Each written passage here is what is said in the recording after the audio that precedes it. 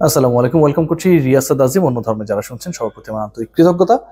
যে ডিসকাশন করতে চাই সেটা হচ্ছে খুলনা নাকি বরিশাল। একদিন আগে আমি সেই আলোচনা করেছিলাম, একটা অলিক ব্যাপার স্যাপার রয়েছে, কিন্তু ইন্টারেস্টিং পার্ট যেটা, এই যেই দুই দলের মুখোমুখি হবে, সেই মুখোমুখি হওয়া দল দুটাও কিন্তু জয়ের লক্ষ্য, স্বপ্ন, টার্গেটে মাঠে নামবে। প্রথম ম্যাচের ফল একরকম হলে পরের ম্যাচের গুরুত্ব প্রায় শেষ হয়ে যাবে। আবার প্রথম ম্যাচের ফল যদি একটু অন্যরকম হয়, অন্যরকমটা কি সেই ব্যাখ্যাটা আমি দেবো একটু পরে, তাহলে কিন্তু পরের যে ম্যাচটা, যেটা মুখোমুখি হবে আগামীকাল সন্ধ্যার দিকে Sylhet strikers and Khulna Tigers, সেই ম্যাচ কিন্তু মহা গুরুত্বপূর্ণ হয়ে যাবে। মহা গুরুত্বপূর্ণ লিটারেলি। কেন এই ডিসকাশন করছি? আগামীকাল যে ম্যাচগুলো হবে, দুই ম্যাচে যে চারটা দল নামবে, এই ম্যাচগুলোর ফলাফলের উপর নির্ভর করে প্লে অফের চতুর্থ দল হিসেবে কোন দলটা যাবে সেটা ফাইনালাইজ হবে। যেহেতু কাগজ কলমের হিসাব নিকাশ এখনো বাকি রয়েছে, যেই তিন দল পরের পর্বে চলে গেছে সেরকম কনফার্ম সিচুয়েশনে খুলনাও নেই, বরিশালও নেই। So we have to discuss about tomorrow's very important to particular games. প্রথম ম্যাচটার কথায় যদি আমি আসি, যেই আলোচনায় এলে আসলে বরিশালের দিকে সবার চোখ থাকবে ভাই, কোনো ডাউট নেই। তামিম ইকবালের দলের দিকে সবার চোখ থাকবে, নো ডাউট।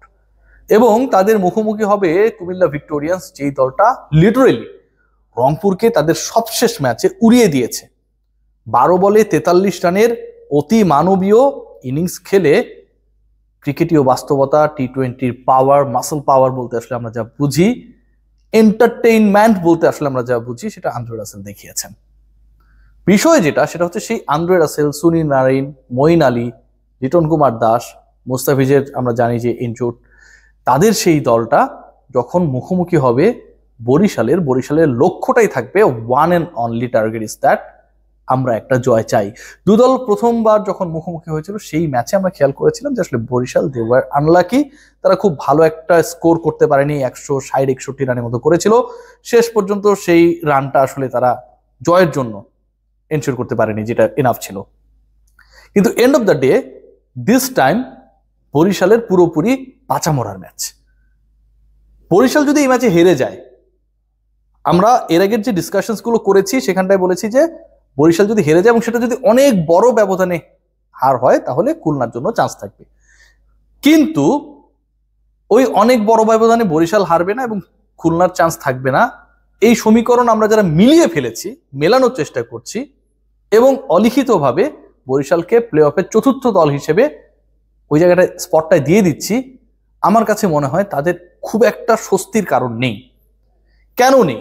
খেলা হবে কুমিল্লার বিপক্ষে, খেলা হবে আন্দ্রে রাসেল, মঈন আলীদের বিপক্ষে, সুনীল নারিনদের বিপক্ষে, এবং বিপিএল এর এই মুহূর্তে এবারের আসরে সবচেয়ে টপ ফর্মে থাকা একটা দলের বিপক্ষে। বরিশালের পারফরমেন্স যদি আমরা দেখি, সেটা হচ্ছে আপ ডাউন, কখনো ভালো করেছে, কখনো খারাপ করেছে, হ্যাট্রিক হারের স্বাদ তারা পেয়েছে।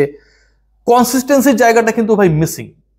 সেটা তামিম ইকবালের ব্যাটিং বলেন, মাহমুদুল্লাহ রিয়াদের ব্যাটিং বলেন, মুশফিকুর রহিম শুরুর দিকে ভালো ছিলেন, মাঝখানে খেয়ে হারিয়েছিলেন, তারপরে কামব্যাক করেছেন।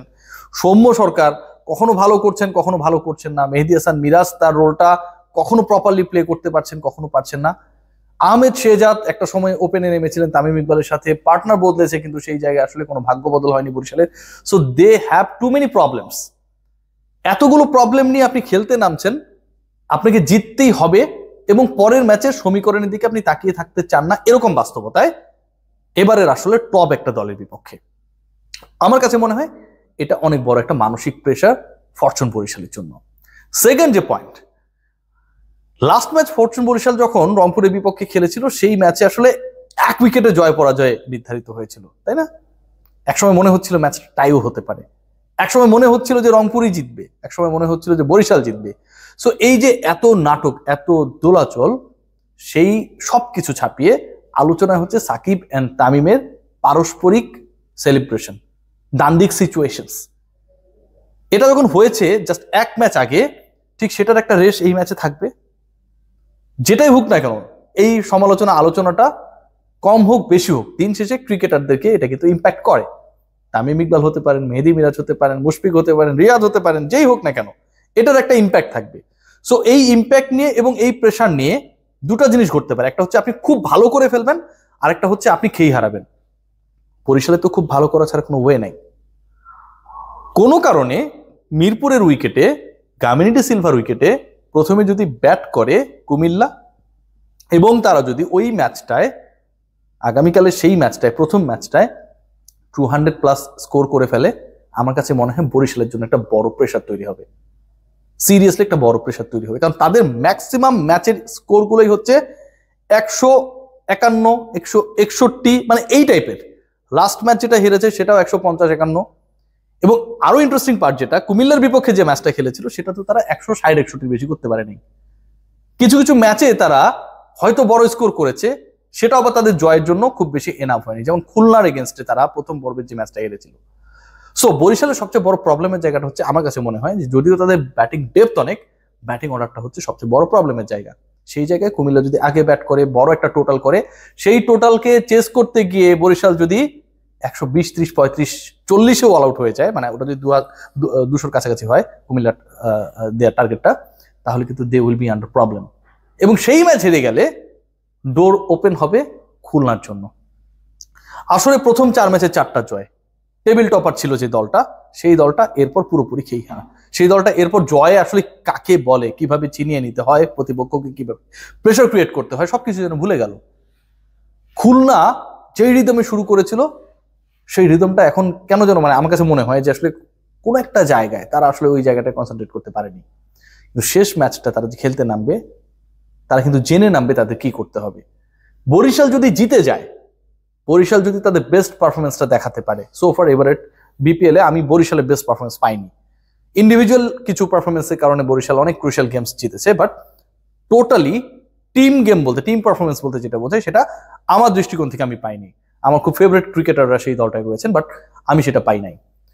তো ওই জায়গায় বরিশাল যদি আগের ম্যাচে জিতে যায়, খুলনার জন্য আসলে কোনো হিসাব নিকাশ থাকবে না। কিন্তু খুলনা, আমি যেটা বললাম, যে তারা জেনে নামবে সিলেটের বিপক্ষে তাদের কি করতে হবে। কুমিল্লা ভিক্টোরিয়ান্স যদি জিতে যায়, বরিশাল যদি হেরে যায়, সিলেটের এগেনস্টে খুলনার টার্গেটটা খুবই straight cut. What they need to do, এটা তারা জানবে। সিলেটের বিপক্ষে এই পার্টিকুলার ম্যাচটা কি খুলনার জন্য খুব ইজি হচ্ছে? তাদেরকে তো জিততেই হবে, প্রথম কথা যেটা। বরিশাল যদি হেরে যায়, তারাও যদি হেরে যায়, তাহলে বরিশাল থ্রু করবে। দ্বিতীয় ব্যাপার যেটা, সেটা হচ্ছে সিলেটের যদি আমরা পারফরমেন্স দেখি, সবশেষ 4 ম্যাচের 3টায় তারা জয় পেয়েছে। এবারের আসরে সুপার ফ্লপ দলগুলোর একটা, সিলেট টোটাল জয় পেয়েছে মাত্র 4টা।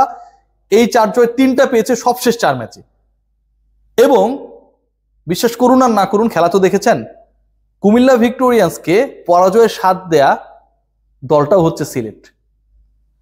সিলেট কুমিল্লাকে হারিয়ে দিবে, এটা আউট অফ ইমাজিনেশন ছিল before starting the match, but they did that. So এরকম একটা সিচুয়েশন যখন হয়, সেই দলটা খুব হালকাভাবে নেয়ার মতো সেটা ভাবার কোনো কারণ নাই। আবার খুলনা যখন মাঠে নামবে, ধরেন শুরুতে খুলনা ব্যাট করতে নামলো, তখন সিচুয়েশনটা যেমন হবে, যদি শুরুতে সিলেট ব্যাটিং করে ফেলে, তাহলে কিন্তু সিচুয়েশন আবার চেঞ্জ হয়ে যাবে। রান রেটের যে হিসাবটা, আপনি যদি আগে ব্যাট করেন এবং প্রতিপক্ষের বিপক্ষে যদি একটা ভালো টোটাল, ধরেন সেটা 200 রানের টোটাল তারা স্কোরবোর্ডে দিয়ে রাখেন। আবার আগের ম্যাচটায় বরিশাল, এর আগে যে সিচুয়েশনস বা ইকুয়েশনসটা আমরা বলার চেষ্টা করেছি, বরিশাল তাদের প্রথম ম্যাচে, মানে কুমিল্লা বিপক্ষে যেটা খেলবে, সেটা 50 রানে হেরে গেল।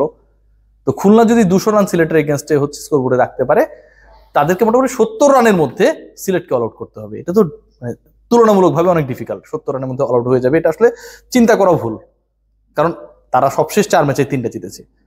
কিন্তু তারা তো জেনে নামবে যে তাদেরকে 70-এ অল আউট করতে হবে নাকি 72-এ অল আউট করতে হবে, তাদের সেই টপ 4-এ যাওয়ার সম্ভাবনা থাকবে কি থাকবে না।